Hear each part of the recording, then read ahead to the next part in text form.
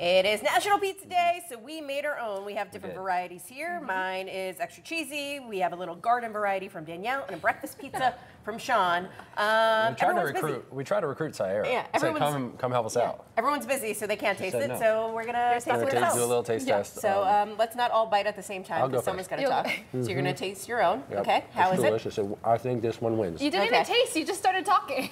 It wins. All right, Danielle. It wins. Mine literally just came out of the oven, so I'm a little scared. Yeah, that's a little scary.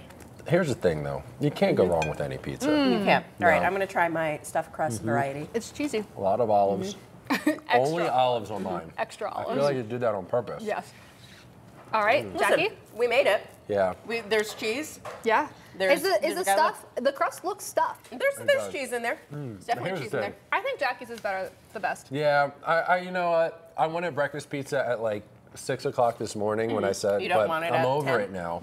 Yeah. Now I like. Well, listen, I think it's only fair. I am the one with the Italian last name here, so I think it is fair that I win National Pizza Day. But